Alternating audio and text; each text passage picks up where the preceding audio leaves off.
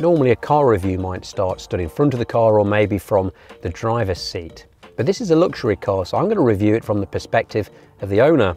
That means a businessman sat in the back.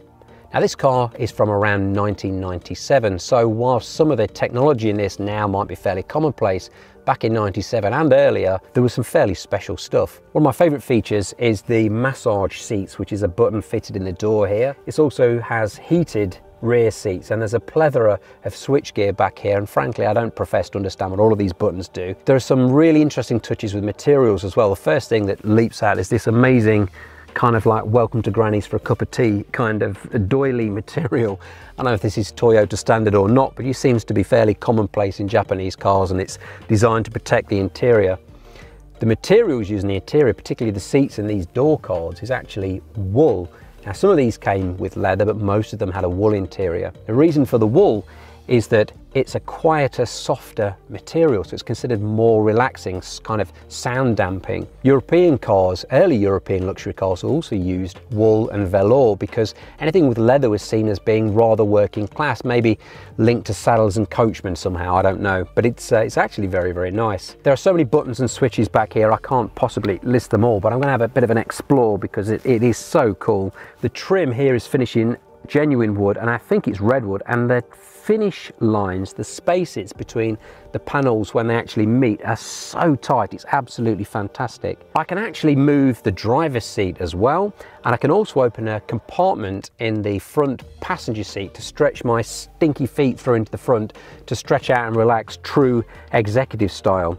There's also an amazing compartment here with a logoed remote control. This thing is absolutely fantastic. So it's got a kind of early primitive mouse where you can scroll around the screen and select, and there's like, I don't know what half of these buttons mean. There's an amazing user guide with this car as well, which tells me that this vehicle also is equipped with a dictaphone, so you can drive along dictating messages to your secretary back at corporate HQ. I think it's also worth pointing out that the Japanese perception of quality might be a little different to American or European tastes. Quality really starts with reliability, because what is something quality if it's breaking down every 2 minutes?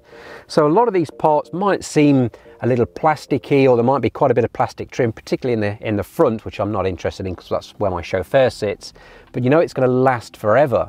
You might compare this to something like, I don't know, a Jaguar, for example, or a Maserati or something like that. And yes, they're wonderful cars, and you might argue that they're nicer finished, but they've got fewer technical features for the same sort of age and price of vehicle, and you definitely don't have the assurance that it's going to work forever.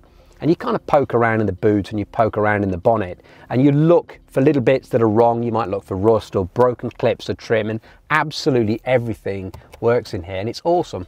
So that's enough from the back seat. I want to see what it's like to be a chauffeur for a day, because this guy has a really interesting engine. This is a second series G50 from the mid-90s, but the century started back in '67 when Toyota celebrated the centennial of the birth of its founder Sakichi Toyoda with a new flagship model. It had a number of technical firsts for Japan, including air suspension and automatic climate control. In over 50 years of production, there have only been 3 generations, and they each follow that Rolls-Royce styling technique of deliberately making a big car look somehow smaller. The car I'm driving has a hell of an engine, a V12 with that Japanese gentleman's agreement thing of 276 bhp and a colossal 481 Newton meters of torque. When this Century was released, consider that it was 2 meters longer than a Mini and had as much torque as a contemporary 911. Oh, so quiet. Can you hear it? I've always wanted to drive one of these, and it's a first for many reasons. I've never driven a Toyota Century before, and actually, even though I'm a motoring journalist, I've never driven a V12 car before. I won't say it's silent, because it's a bit like a cruise ship. You know, you're surging along, but you are aware that somewhere in the bows there's a hugely torquey, powerful engine just whooshing you along, and that's how it feels to drive this. Now, there are 1 or 2 bits of this car which are shared with the wider Toyota family, such as, for example, the mirror switchgear down there. I'm sure I've seen that in a Hilux or something, but I can forgive it because the rest of it's pretty special. But the engine is bespoke. It is totally unique to this model. It's a V12 And in the highly unlikely event of some kind of technical malfunction, it will actually run as two separate 6-cylinder engines if half of the engine fails, and each bank has its own ECU. I think that's really smart. It also points the finger back to that Japanese definition of quality, and that quality really is deep rooted in reliability. We've played with every single gadget we found on this car, and okay, some of it's in Japanese, so we don't always understand what it's saying, but everything seems to work, and I think that's a great testament to a hugely complex car that was designed a long time ago and, well, it's got quite a few miles under its belt, even if it does weigh 2 tons and is clearly a bit big for these country lanes, but it is a cool thing to drive.